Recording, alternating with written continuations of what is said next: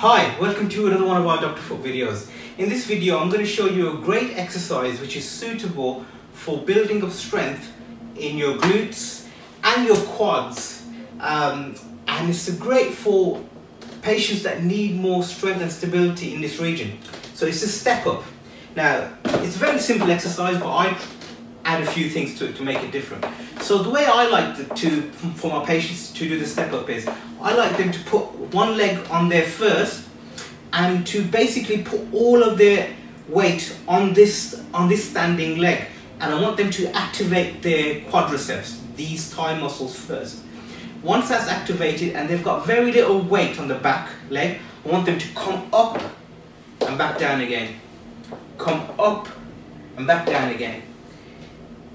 Now, I like my patients to progress from this. So from there, I like to add in some knee flexion. So I like to come up, add knee flexion, back down again, up, knee flexion, back down again.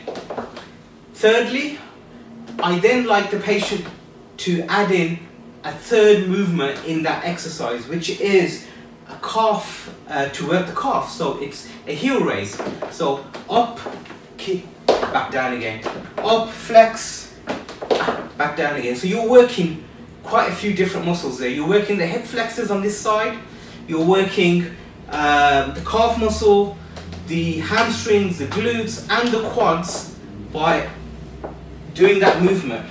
It's important that you keep your form right, so it's up, down. Now there was a study done in 2009 by, I think, someone called Mercer, and what they found was that the side raise was more effective. Now you can do this on the side, so you have this here and you come up and down. So this will activate more further than going up and down, then working on a forward step up.